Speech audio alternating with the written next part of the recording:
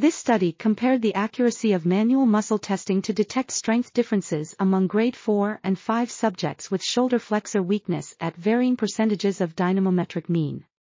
The study found that manual muscle testing had higher diagnostic accuracy than dynamometry at 10% strength deficit for both non-dominant and dominant shoulders.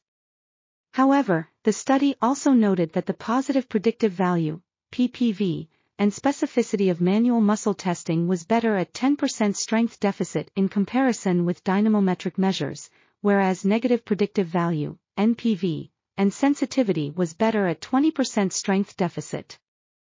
Additionally, the study found that there was a contrasting association between PPV and sensitivity, suggesting that manual muscle testing may be more accurate when used as a screening tool for shoulder flexor weakness.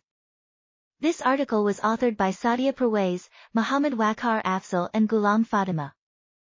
We are RTCLTV, links in the description below.